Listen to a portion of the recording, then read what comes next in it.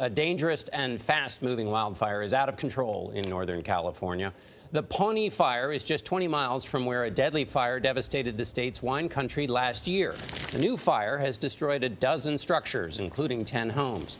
More than 600 other buildings are at risk. Now, this fire has already burned through 7,700 acres, forcing 2,500 people to evacuate in the area. It's one of 5 active wildfires across California. Others are burning as far away as Colorado, New Mexico, and Texas. Mark Strausman is in Clear Lake Oaks, it's called, near one evacuated community. Mark, good morning to you. Good morning. This is one of the 10 homes here inside the fire zone that burned to the ground on Saturday. For the people who live here, there's nothing to come home to, and it gets worse. They may have nothing to drive to find a new place to live. There are 3 vehicles on this property, all of them like this one, burned to scrap and ash. And there's still no word whether any of this fire has been contained. The Pawnee Fire burned through the night.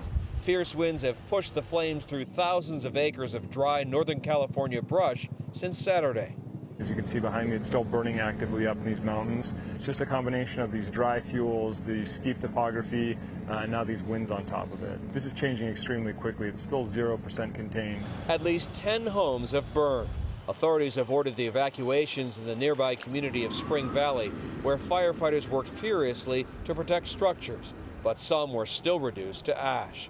Evacuees know the worst might not be over yet. It's been very difficult 24 hours not to know if your animals are okay, or your house is okay, or your neighbors are okay. Rugged terrain has proved challenging for firefighters as they try to protect homes.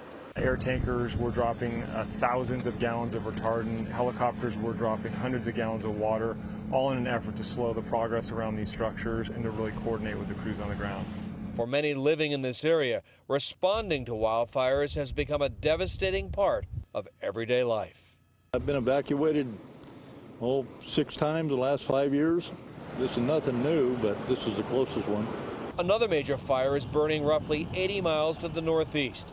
The so-called Lane Fire has also forced evacuations as it charred around 3,000 acres, threatening hundreds of structures there.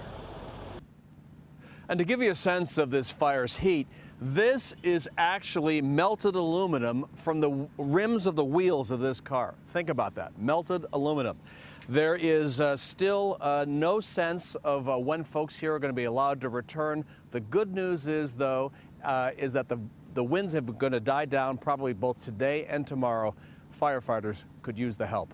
Fire crews are making progress on the Pawnee Fire burning in Lake County. The fire is now 13,700 acres. It's 30% contained. And there's some good news for residents. Evacuees in the community of Spring Valley are back home this morning. Some road closures have also been lifted. But not everyone has a home to return to.